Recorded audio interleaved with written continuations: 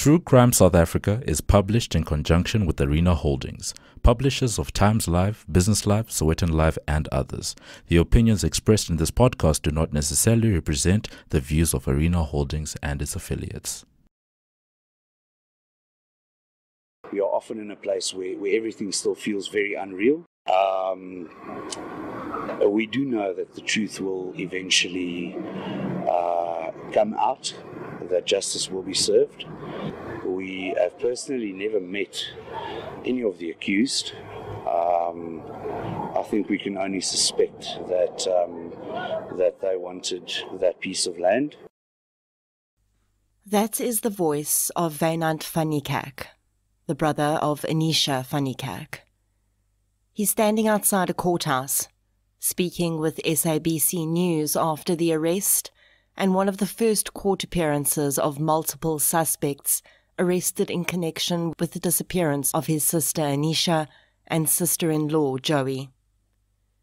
As the man stands there, surrounded by people with T-shirts and placards reading "Justice for Joey and Anisha," barely holding back his tears, he could have no idea the true horror of what was about to play out in that courtroom, the multiple twists and turns the case would take, and how, in the end, justice was a relative concept. This is True Crime South Africa. I'm Nicole Engelbrecht, and you're listening to episode 78, The Murder of Anisha and Joey van Nierkerk.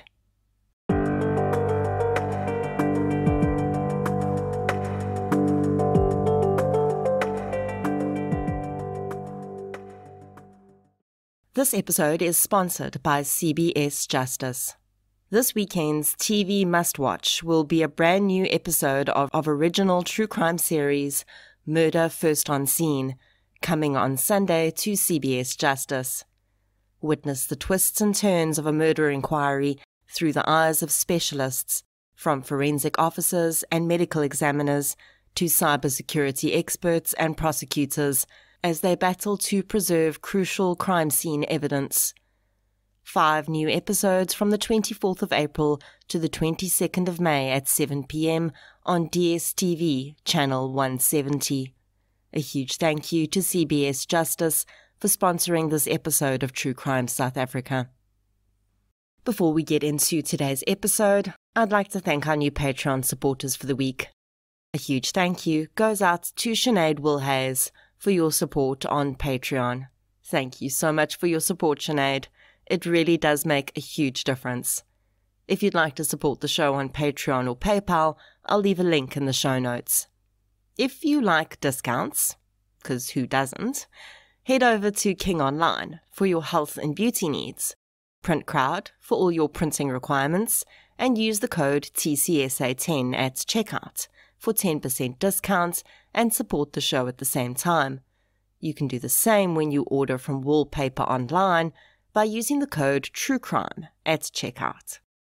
Other forms of support that make a huge difference include following the show on social media, inviting your friends, family, postman, hairdresser, and parole officer to listen, and leaving reviews on the podcast platform you use to listen. The case I'm discussing in today's episode has been called one of the most horrendous murder cases South Africa has ever seen, and I would certainly agree for a few reasons. The victims in this case went through unimaginable pain and suffering in their last hours, and I must warn you that some of the details are very difficult to listen to. I think one of the hardest things to stomach about this case, though, is the clear and blatant disregard for life that was exhibited by several of the perpetrators. As you'll hear, some of them were even involved in other cases of violent crime, and we can consider at least 3 of them as serial offenders. While most of the blame would fall predominantly on the man who was believed to have planned the murders, almost all of the people involved here seem to be seriously errant individuals. And the interesting thing is, they're all from very different backgrounds. We've got different age groups, racial groups, genders, and socio-economic backgrounds. And somehow, as in some of the other cases we've seen where groups commit crimes like this, they all found one another and went on to commit horrendous deeds together. While Joey and Anisha's deaths were horrific enough, it would soon become clear that for at least two of the perpetrators, these were not their first murder victims. Research for this episode came from many media articles, as well as the episode of Strangers You Know and some court testimony I was able to find. I'd like you to know that NJ from A Crime Most Queer also covered this case on his awesome podcast. So if you'd like to get a different perspective of it, be sure to go and listen to his episode too. NJ was also kind enough to share his sources with me from his research, which was a huge help in this very complex case. Thank you so much, NJ. So, without further ado, let's get into episode 78. The murders of Anisha and Joey van Nierkerk. The following episode may contain sensitive material, including descriptions of violence, sexual assault, or graphic descriptions of injuries to victims. If you feel you may be triggered by such material, please consider this before accessing our content. To access trauma counseling or services, please see the helpline information on our show notes. Very little information is available in the public domain about Joey and Anisha prior to the time that their names would become public knowledge through their disappearance. Sometimes in such cases, it's difficult to get a good sense of what a victim was like as a person without speaking to someone that knew them personally. But I think in this case, both Anisha and Joey's families so clearly represented what they were about that we almost do know. Reading information about what they were doing in the days before their disappearances also helps to give us a good sense of who they were. And then there are photographs, especially the ones of them as a couple. And sure, photographs can be posed, but there are certain things you can't fake in a photograph. Things like closeness and real happiness. Those things shine through in smiles and glints in eyes, easy hugs and affection. These are all the elements I see when I look at photographs of Joey and Anisha together, as well as them with their friends and families. In one photograph of Joey and Anisha, they wear t-shirts. One says, "I'm with her," and the other one says, "She's with me." And the couple were very clearly deeply in love. The picture exudes love, a deep connection and complete comfort in one another's presence. Anisha and Joey married on the 5th of November 2014. Anisha had purchased a plot of land in Mooinooi, and it was here among horses, stretches of greenery and farm life that the women made their home. The photographs of the women with their family tell me that they were truly family-orientated people. You can tell the difference between a photo taken because you're at a family reunion and you don't actually want to be there, and you're actually just smiling because someone said, "say cheese." And the type of family photo where those pictured actually do want to be there. They're actually happy to be around one another, missed each other, and aren't thinking about when it would be a good time to go home. Joey and Anisha seem to seamlessly fit into one another's families, and that too is rare. Anisha was clearly an animal lover. There are tons of photographs of her with dogs, horses, and many other furry creatures. There are some words that jump out at me as I look at the few of available pieces of information about Joey and Anisha. Love is a huge one. Kindness is another. And happiness is the third. They both look like the type of people you could very easily start up a conversation with and chat for a bit, even if you're a complete stranger. And there's a sense that if you meet them again, you'd always be welcomed as an old friend. Love, kindness, and happiness seemed to surround the women as they started their life together on the small holding in Moinoi. But they could have no idea that in the very year that they'd married, just 35 minutes away from where they'd lived, a pattern was beginning, or at least we think that's where it started, and a woman was about to lose her life. Because although this episode is titled with the names of Joey and Anisha, I cannot completely tell you their story without also telling you the story of another woman, Amanda May Janse van Rensburg.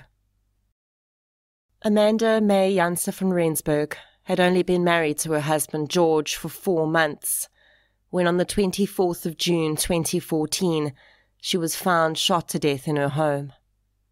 A completely devastated George told a reporter that they were planning on getting his wife, who was nicknamed Mandy, her new ID document the following week.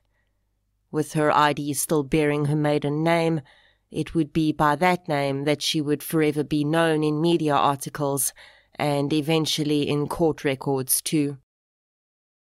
Mandy's murder was initially labelled a farm attack. Like Anisha, Mandy owned a small holding on which she and George lived. They also had tenants. One was Natasha Kutzer. The other was a man who ran a panel beating shop from the premises. His name was Koos Strydom. Koos had been in discussion with Mandy before her death. He was interested in buying her small holding for a handsome fee. In fact, he said, they'd even signed paperwork to the effect. As an added precaution, Strydom would later tell police both he and Mandy had taken out life insurance on one another to the value of the amount on the offer to purchase. Strydom said that this was done in case something happened to one of them in the process of the deal, to ensure that neither one would be out of pocket. Now, in my opinion, this is a bit of an odd arrangement, but indeed, after Mandy's death, despite protests from her husband, 1.8 million rand was paid out to Koos Strydom. He very happily pocketed the money and moved on to purchase a piece of land closer to Moinoi. But George Janse van Rensburg had very good reason to be angry that Strydom was financially benefiting from his wife's death, because a witness had come forward.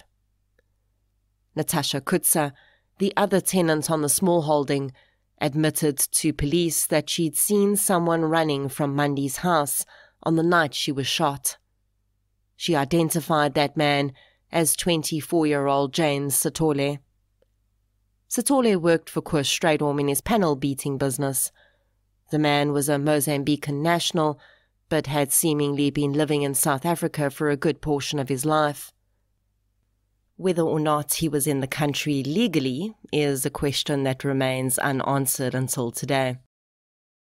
With this eyewitness testimony and the significant financial benefits Strydom had gained from Mandy's death, police started to put 2 and 2 together, and suspicion began to shift in Strydom's direction.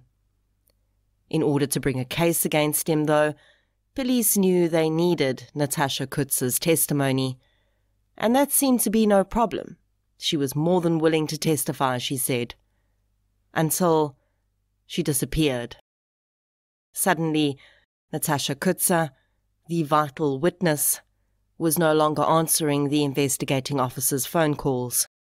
When he went to her new place of residence, where he'd visited her in the past, she wasn't there either. None of her friends or family knew where she'd gone. The woman had simply disappeared into thin air, and along with her, not so incidentally perhaps, so had the case against Koos Strydom and James Sithole. If police wanted to get justice for Mandy Janse van Rensburg, they were going to have to find more evidence. In the meantime, Koos Strydom moved on and he too married.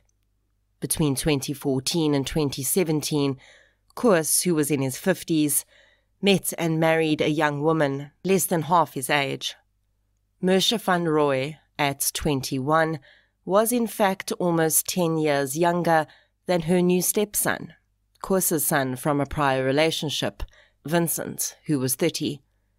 After marrying Mersha, Koos fathered several children with her, and they all lived a relatively good life on the small holding he'd purchased close to Mooinooi, with the money from Mandy Janse van Rensburg's life insurance. But despite this financial windfall, Koos had continued to run his panel beating business, and soon it had new premises when Koos started to rent a piece of land from Anisha van Nierkerk on her small holding in Mooinooi. Mooinooi is a small town in the northwest province of South Africa. It's roughly about halfway between Brits and Rustenburg. The town is predominantly centered around platinum and palladium mining. We don't really know what Anisha or Joey's opinion was of Koos Strydom, but as far as a landlord-tenant relationship went, they seemed to have a civil arrangement for the most part.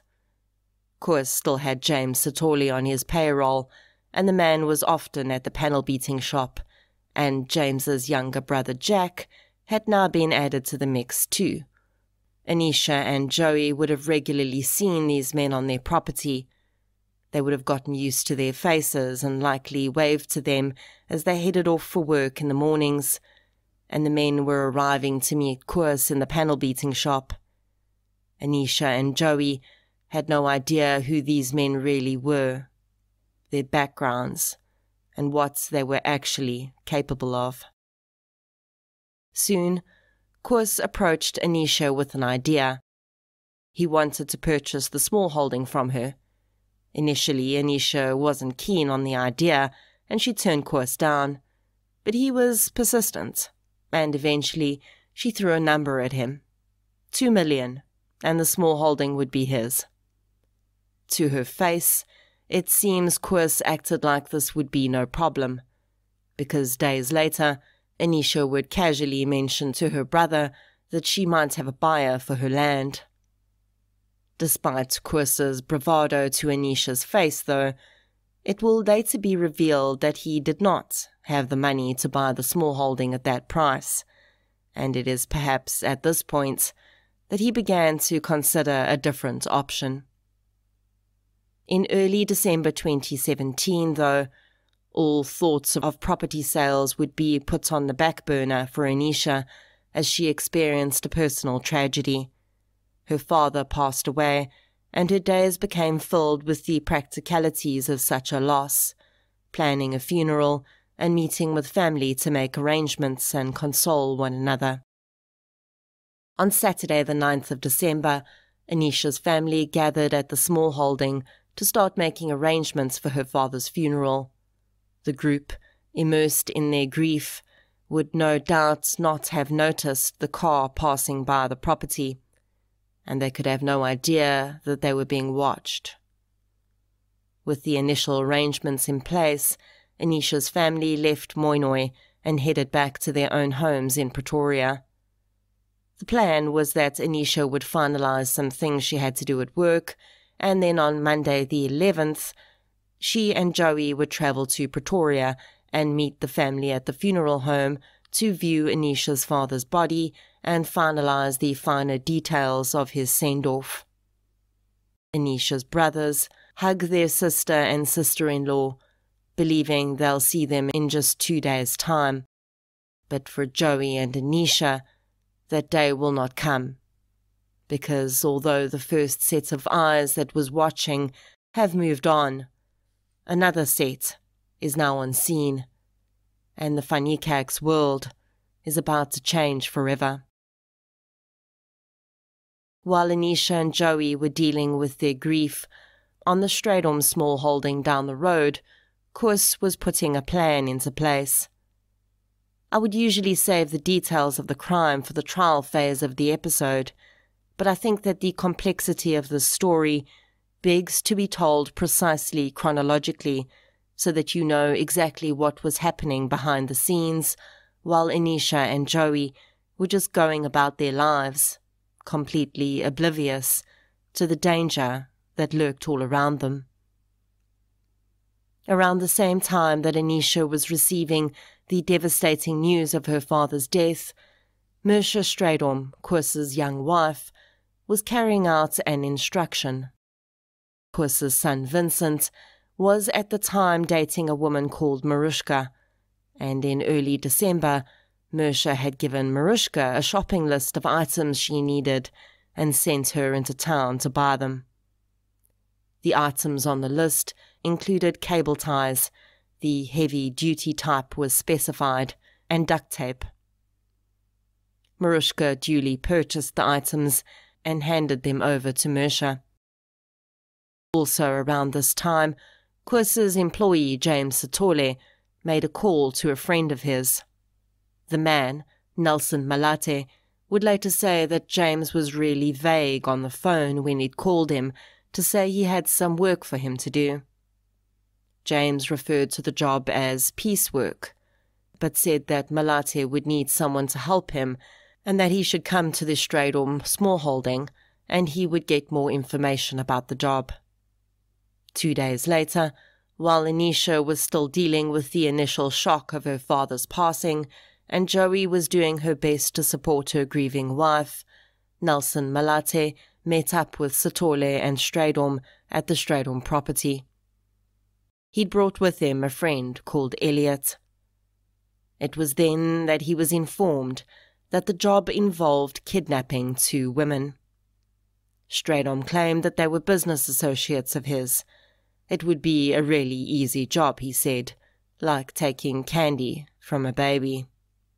All he needed to do was secure the women and then transport them to an arranged meeting place. Strydom said that he and his crew would take it from there. Nelson Malate later admitted that he had initially agreed to do the job.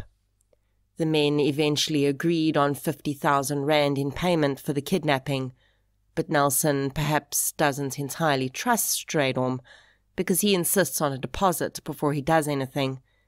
He also says that he's going to need a gun to ensure the women comply.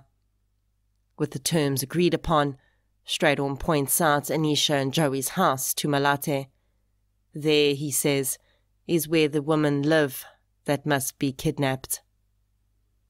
The next day, James Sitole arrives at Malate's home and hands over the deposit. The gun, Sitole says, is being arranged by Strydom's wife, Mersha, and as soon as she has it, they'll hand it over too. Vincent Strydom, Koos's son, would play a pivotal role in filling in the details of this crime and proving its premeditation. He says that on the 8th of December, his father told him and his girlfriend Marushka that he had a plan to take ownership of the van Niekerk's land. Koos told his son and Marushka that he was going to kidnap the women and force Anisha to sign an offer to purchase he'd drawn up. This offer to purchase, of course, detailed a significantly lower purchase price than the 2 million Anisha wanted. There was no doubt, Vincent says, that the women would not be left alive.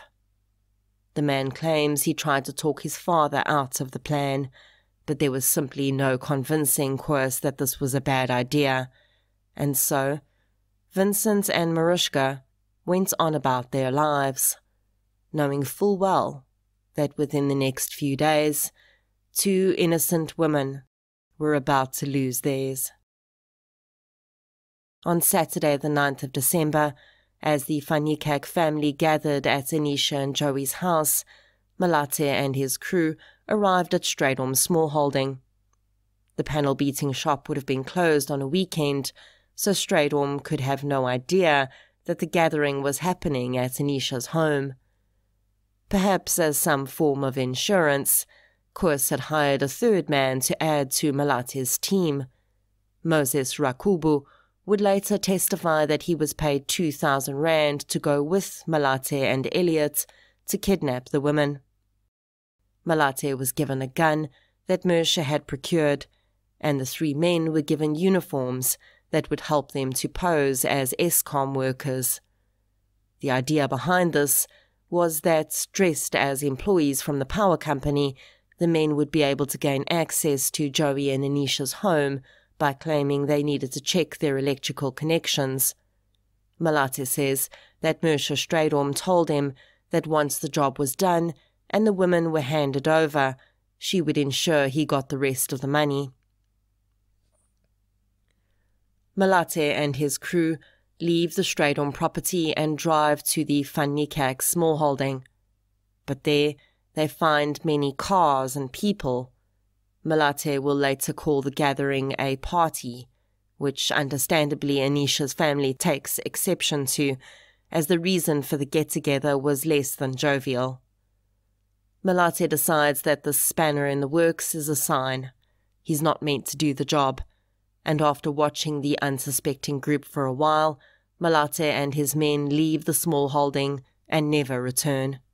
Malate and Elliot never return to Strydom's property either. Malate keeps the deposit and essentially ghosts Strydom completely. He alleges that Mersha would later arrive at his home and demand he return the gun. Now, we'll get into Mersha's claims of innocence later in this episode, but can we just for a moment focus on this woman's involvement so far? At this point, she's 21 years old. She's a mother to young children, and she's putting together shopping lists for items to be used in kidnappings. She's actively procuring illegal weapons. She's negotiating payment terms with hired kidnappers. And then she turns up at the house of a guy she knows is capable of pretty much anything and demands her gun back. Who is this woman? She's 21. By Sunday the 10th of December, it seems Koos Strydom has realized that the old adage of if you want something done right, you have to do it yourself applies, and he instructed James Sithole and his younger brother Jack to carry out the kidnapping. Now, I was wondering why Koos wouldn't have just gone with this option to begin with, and I think there are 2 reasons. Firstly, Anisha and Joey would likely have recognized James, and probably Jack as well, which may have made taking them by surprise more difficult. The other reason, I think, is that James Sithole had already been implicated and linked back to Strydom in the murder of Mandy Janse van Rensburg. In fact, at one point, James had been arrested and charged.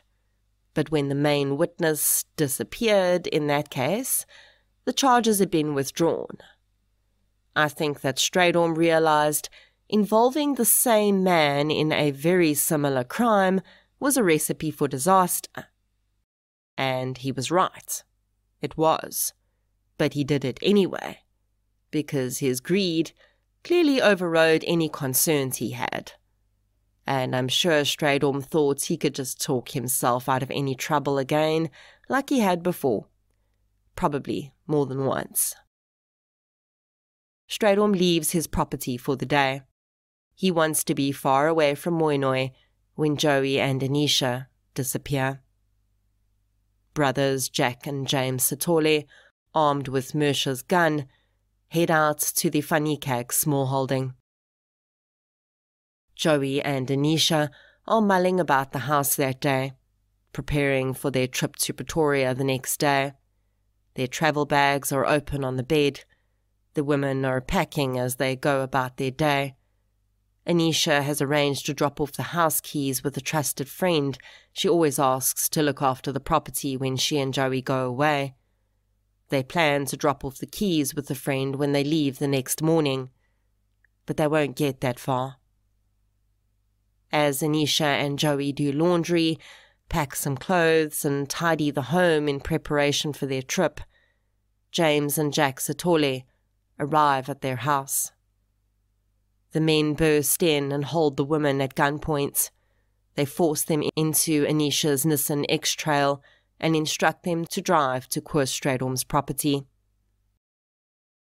I must warn you that the details of what happens next are very difficult to listen to. The savagery inflicted upon these two women is simply unspeakable. But it is important that you know what they went through, so that you can fully understand just how despicable this crime was. The details of what happened next are pieced together from the eyewitness testimony of several people, including Moses Rakuba, who, despite failing in his efforts to kidnap the women with Malate, was present when the Sitoles brought the woman back to Stradom's property. Other witness testimony would come from Mariska Opperman, Vincent Stradom's girlfriend, and Vincent himself. When the Nierkerk's Nissan X-Trail pulled up at the Stradom's property, the Sitole brothers grabbed Joey and Anisha by their necks and dragged them to two separate areas on the property. Anisha is taken into the house, while Joey is taken to a storage container on the property. Moses Rakuba witnesses Anisha being bound with heavy-duty cable ties and her mouth being covered with duct tape. He then witnesses James Sitole rape Anisha, while Mersha Stradom watches from the doorway. Moses is handed papers by Mersha and instructed to get Anisha to sign them.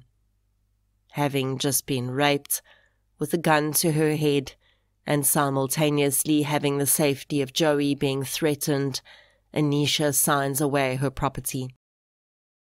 Mariska Opperman would later testify that she too had witnessed Anisha being raped, and that she had noticed that the cable ties and duct tape she'd purchased for Mersha were being used to restrain the woman. James Sitole then tells Moses to check on what's happening with his brother and Joey. Sadly, it would later be revealed that the women were suffering the same fate at the same time at the hands of the Sitole brothers. While James Sitole was raping Anisha, Jack Sitole was raping Joey. When Moses enters the shipping container Joey is being held in, he witnesses this rape.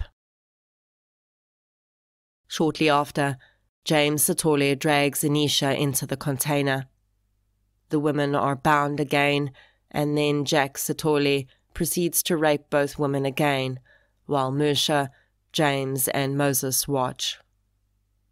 Moses would claim that he found it extremely difficult to watch the scene unfold, and that the obvious terror from the women was more than he could bear, and despite being threatened by James, he'd fled the container more than once during the attacks.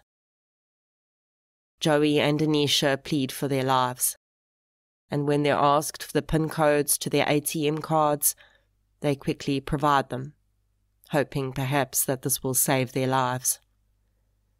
Meanwhile, cell phone records show that Mersha calls her husband to let him know that the paperwork has been signed. The next call log from Stradom is to James Sitole, in which he instructs the man to kill Joey and Anisha.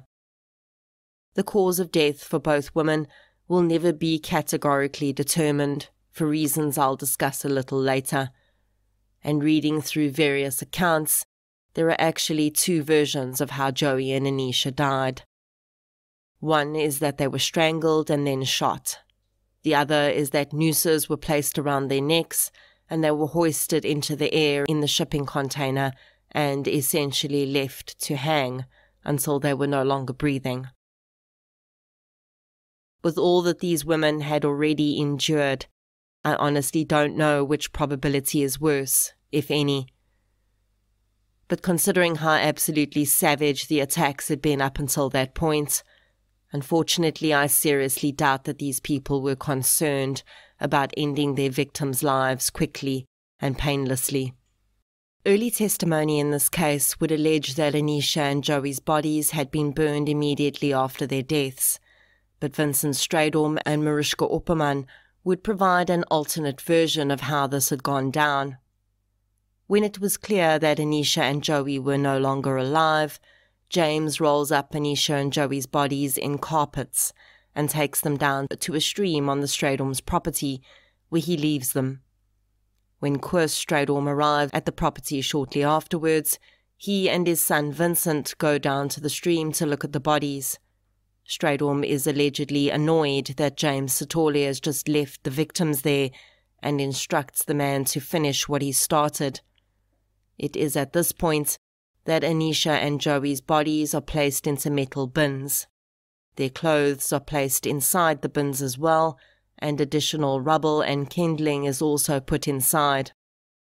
Everything is then doused in petrol and set alight. Koos strikes the match that starts each fire, and Mersha, James and Jack watch as the bodies are burned. James Sithole then brings another man into the mix, Alex Maddow. He calls his friend and tells him to come to the Stradom's property. Alex is given the victims' bank cards and PIN numbers and told to withdraw cash and swipe for other purchases. He proceeds to go on a spending spree with the cards. Maddow will deny he ever knew that the cards belonged to two deceased women. He claims that he believed the cards belonged to James. This despite the cards probably having the women's names on them, and the fact that he had no problem going way over the amount James told him to withdraw. After many hours of burning, the remains of Anisha and Joey were retrieved from the bins.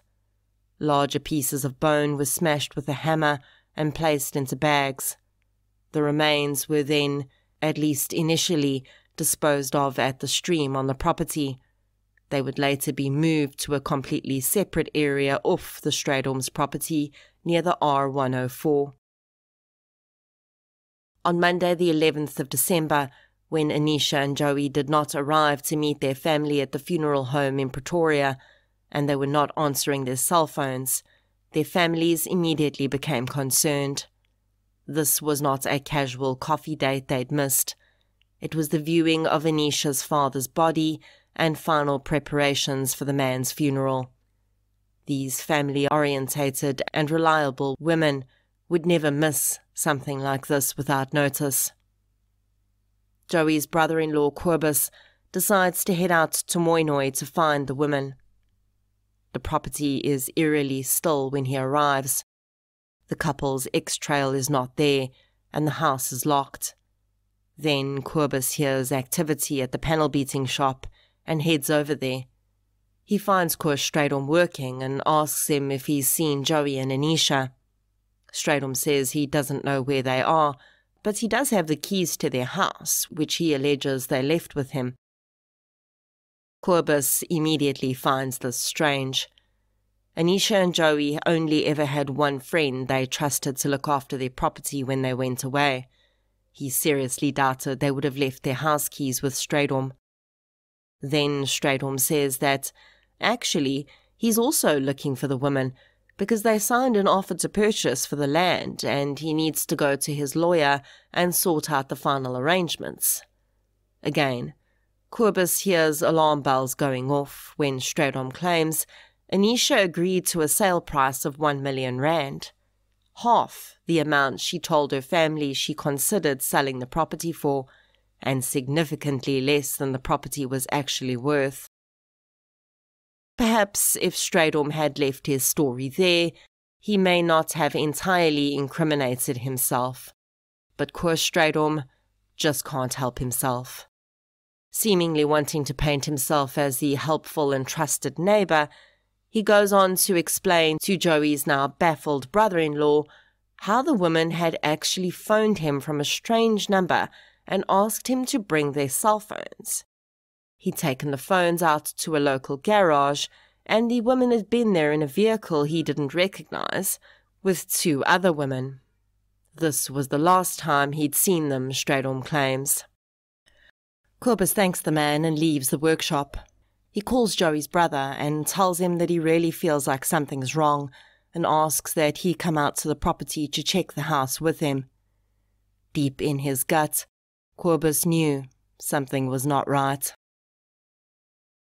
Joey's brother arrives at the property shortly afterwards, and the 2 men enter the house together. They see no signs of disturbance inside the house, but they do find some very worrying things. Chief among them is the women's half-packed bags, which are still sitting on their bed. Items they would have needed if they'd left the house for any extended length of time, like their toothbrushes and handbags, are still there. Very strangely, although Strydom claimed to have taken the women their cell phones, Anisha's phone is still in the house. Anisha and Joey's family immediately suspect that something bad has happened, and they contact local police to report the women missing.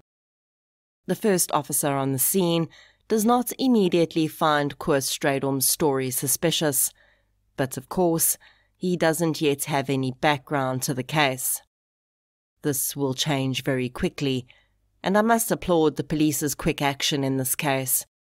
All too often in cases of missing adults, family members are told to wait and see. Immediate action is not taken because police hope the missing person or people will return. In this case, though, Northwest Police clearly understood that something sinister was afoot. Although it has never been confirmed, I'm pretty sure that the minute police started running some background on Anisha and Joey and realized that one of their tenants was also a man who was very well known in the Rustenburg and Mooinooi areas, all for the wrong reasons, 2 and 2 fast equated to person of interest status. The very next day, police executed a search warrant on the premises of Koos Strydom, both at his shop, at Anisha's property, and his home. While nothing of significance was found at the panel beating shop, his home was quite different. The first sign that something was off was all the cleaning that was going on. It would later be revealed that pool acid and several other chemicals had been used by employees of Strydom to clean the areas of importance in the case. Police would later say that when they had searched the Strydom home, they'd also found evidence that led them to believe that the missing women had been held in the house. The nature of this evidence was never disclosed. On the 13th of December, police issue a warrant of arrest for Koos Strydom. He's located in the parking lot of a grocery store in Mooinooi and arrested. For 2 weeks, the man would amazingly claim he didn't even know what he was being arrested for. Later that same day, the Satole brothers are arrested at their home. Although none of the 3 in custody are talking, ATM records reveal the transaction on Joey and Anisha's bank cards, and CCTV footage, combined with facial recognition searches, identify Alex Maddow, a known criminal, as the man who used the cards.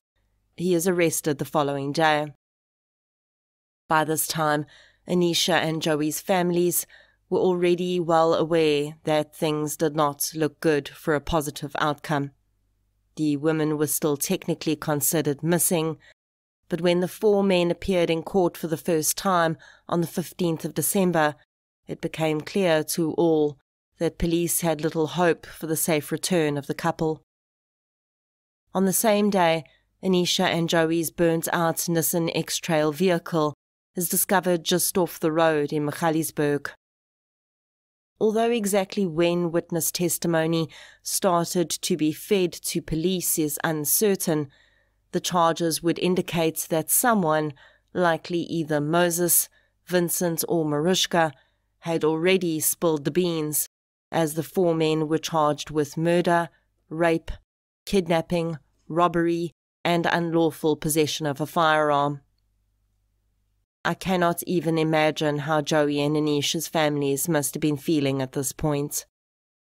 The tale of horror that those charge sheets suggest must have been so difficult to come to terms with, especially since they still had no idea where Joey and Anisha actually were.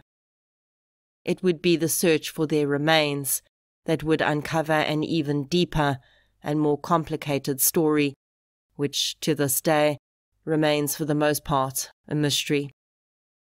When police were initially searching the Strydom property, they did find some remains, but DNA testing would reveal they belonged to neither Joey nor Anisha.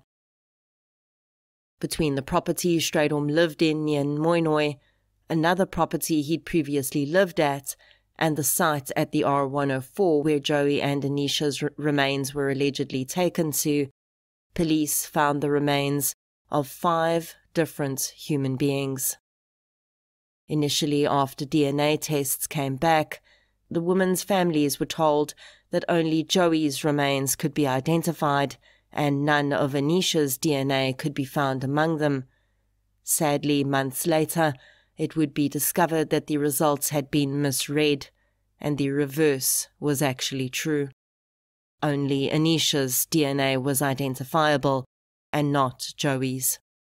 The fact that there were other unidentified victims, though, sent shockwaves of horror through the Moinoi and Rustenburg communities.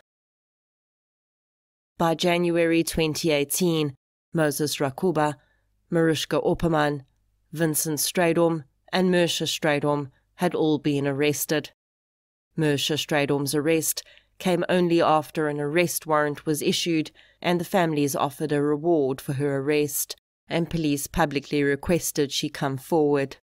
She eventually handed herself over to police, protesting her innocence and claiming she'd been at her mother's house when Joey and Anisha had gone missing. As an interesting aside, Mersha Strydom would be represented by the same defence attorney who'd represented the mother of murdered child Poppy van der Merwe.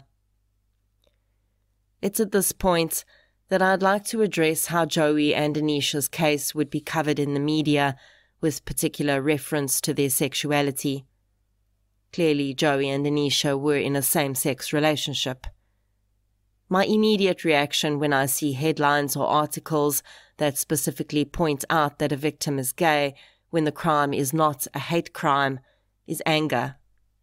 And this happened in almost every article in this case, either in the headline or several times in the body of the article. In some instances, I considered that perhaps the journalist was just trying to point out that the 2 women who shared a surname were not sisters and were in fact a couple. But then I felt they really could have just referred to them as a married couple, Joey and Anisha, or some such. Then, in my research, I came across several LGBTQ+ organizations that actually accused some publications of attempting to erase Joey and Anisha's gay identity by not mentioning that they were a couple. So I guess there's that to consider too.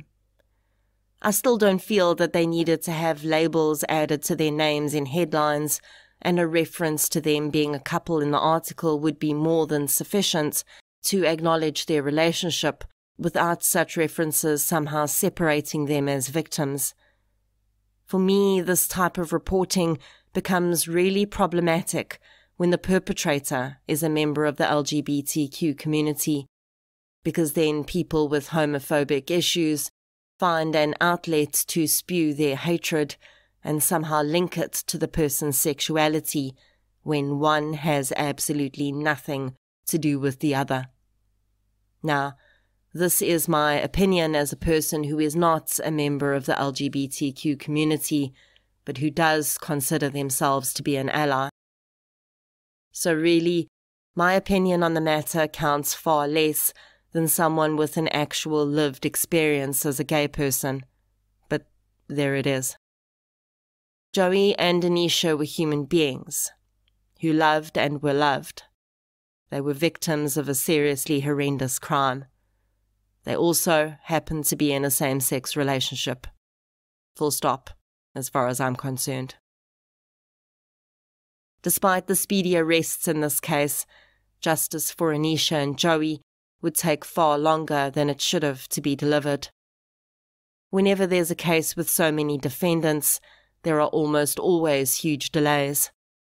Often the defendants will all have their own lawyers, and if those are legal aid lawyers, they may not be able to represent the defendant throughout the entire drawn-out trial, and with every representation change, more delays happen.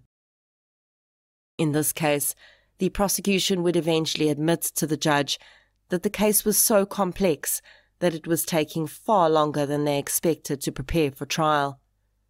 Another thing that impacted how long this case took to come to trial was the fact that many of the defendants had simultaneous ongoing cases.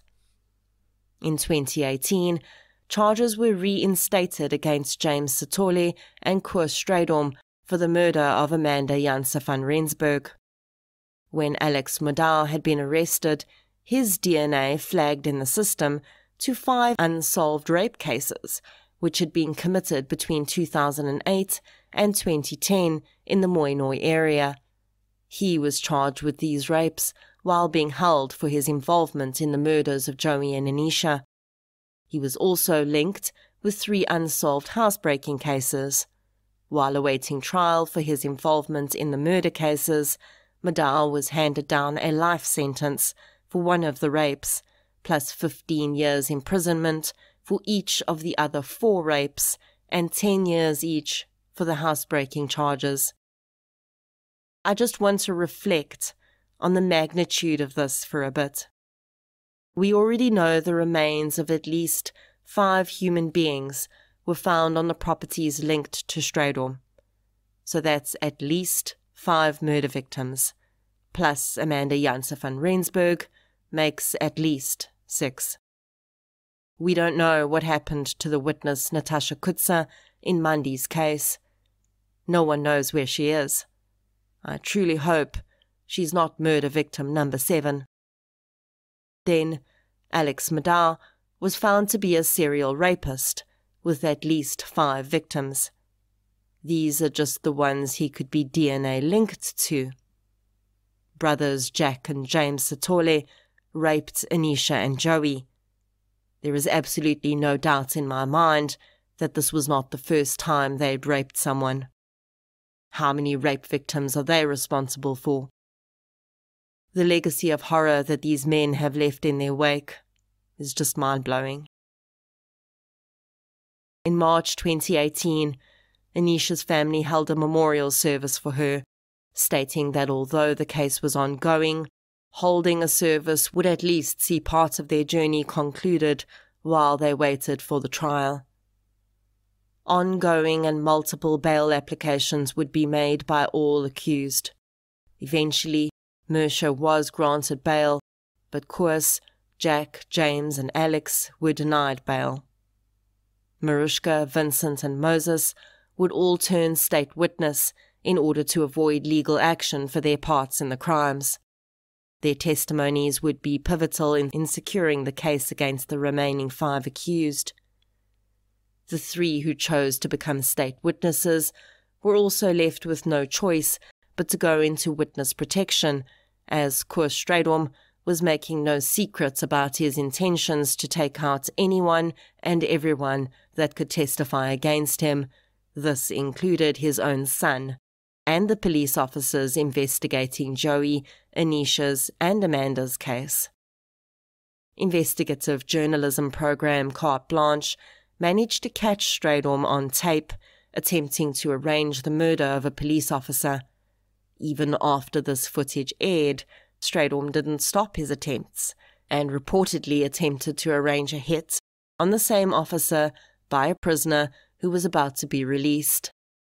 In the first recorded attempt, Strydom tells the man posing as a hitman that his wife Mersha will pay him, indicating that despite being out on bail, Mersha Strydom was still very clearly working with her husband to silence witnesses. Now, I've spoken about 3 people who turned state witness and were put into witness protection, but there was a 4th, and it's a name I haven't mentioned yet. Wilhelm Loubser was a young man in his early 20s. The exact nature of Loubser's involvement or what he witnessed is not known. Some claim he'd seen Strydom burning Anisha and Joey's bodies, but Loubser's mother denies this. What is known is that Loubser and his family were moved to Zanin under the Witness Protection Program relating to this case. And then, in November 2018, Willem Loubser was killed in a motorcycle accident before he could testify. Initially, there were many rumours that Loubser had been taken out in a hit, and that a taxi involved in the accident had purposefully driven into him and then over him. But Loubser's mother emphatically denies this, saying it was nothing more than a tragic accident. Despite this, the rest of the Loubser family were immediately relocated by the Witness Protection Program to a new and undisclosed location.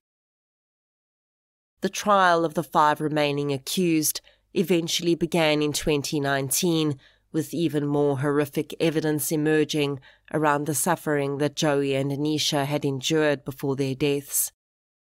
And then, as though this case had not taken enough twists and turns, and the families had not been through enough turmoil, in September 2019, a single article appeared in the press, claiming that Koos Strydom was dead.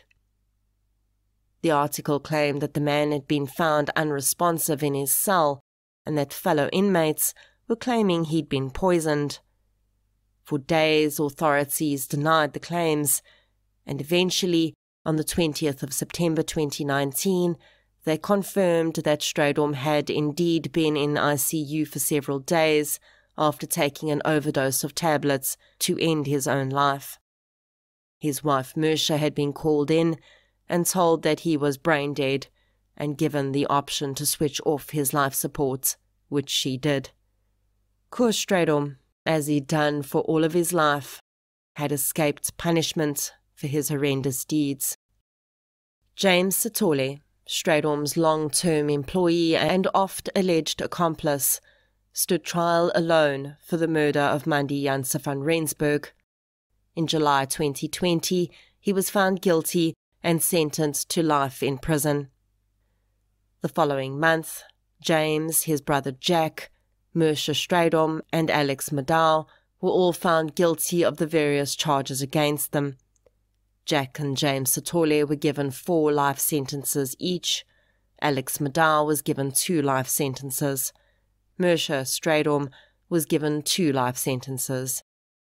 In passing down sentence, Judge Bam expressed his utter disgust at the vile crime which had been motivated solely by greed.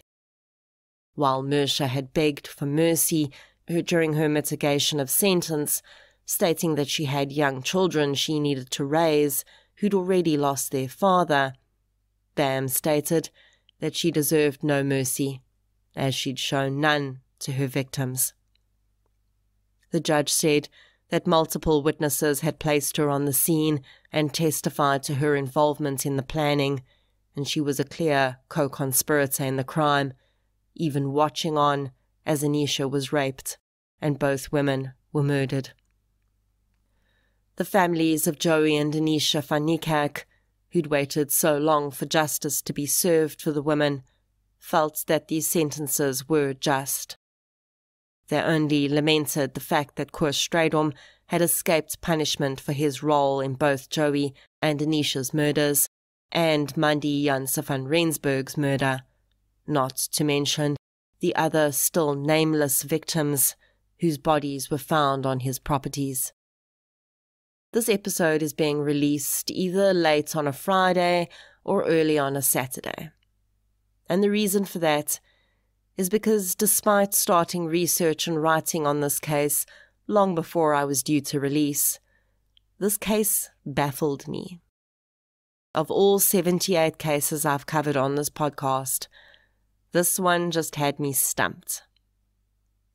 Because the legacy of pain here is like a spider web, stretching out across time and space, touching everyone, snagging so many people in its clutches.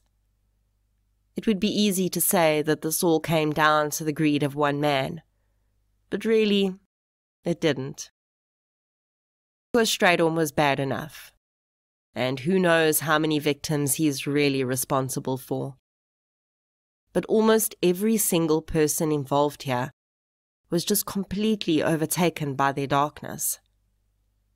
James Sithole, a young man, a Mozambican national, who'd likely known Strydom his entire adult life, I'd really like to know more about the relationship between James and Strydom, because it almost strikes me as far more than an employee-employer relationship.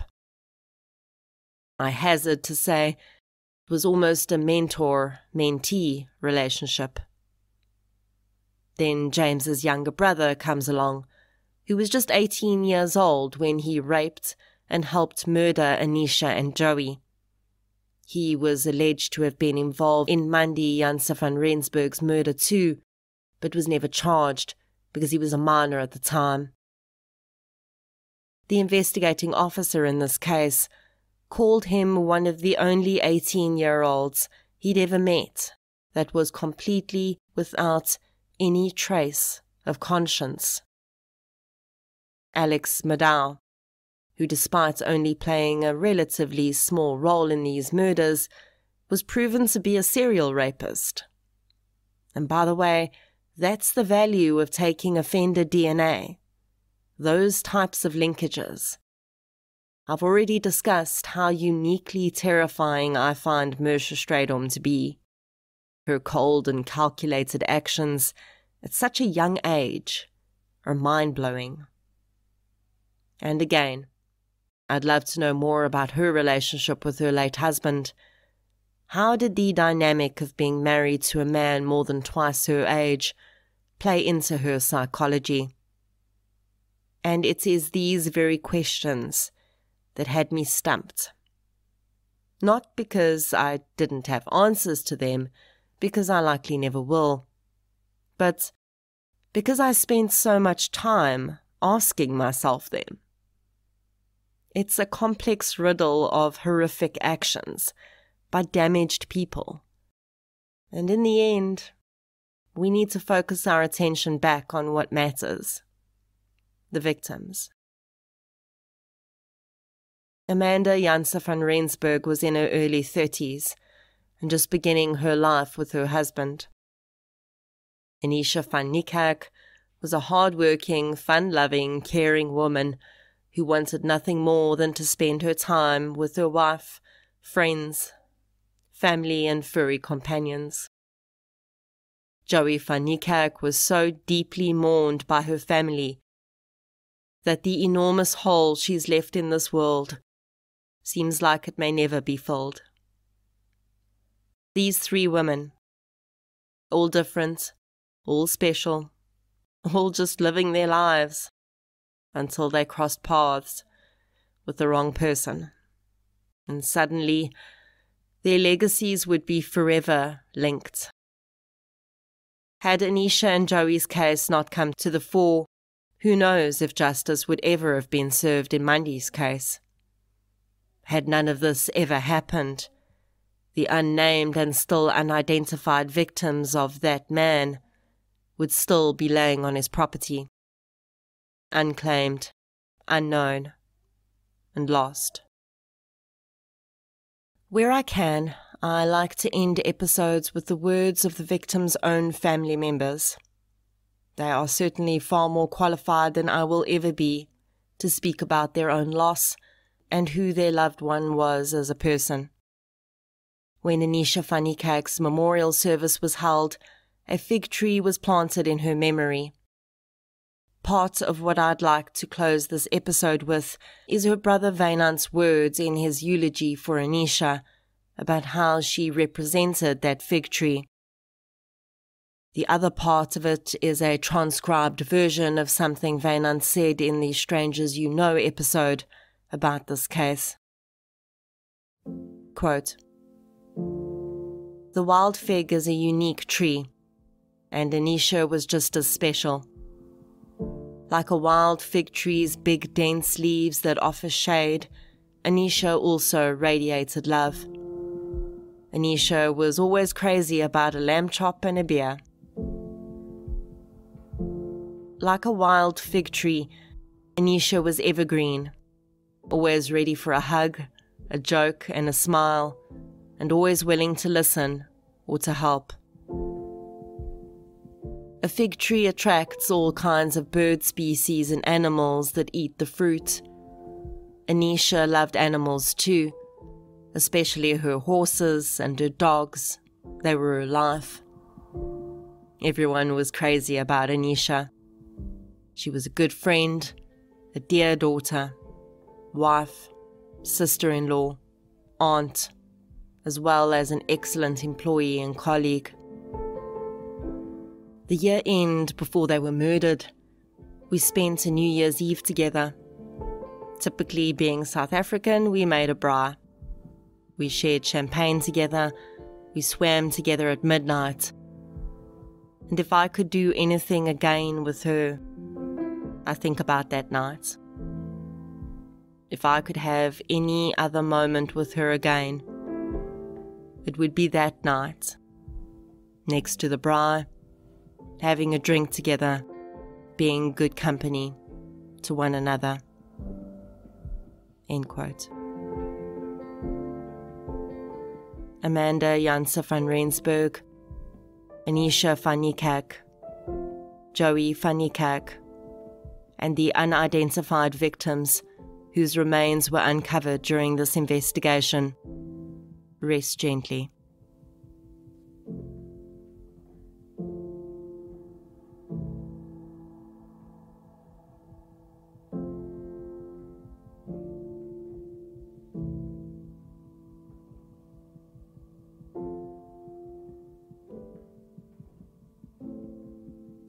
Thank you for listening to episode 78, The Murders of Anisha and Joey van Nierkerk. If you'd like to hear more victim-focused true crime content, please subscribe to True Crime South Africa on the platform you're using to listen right now.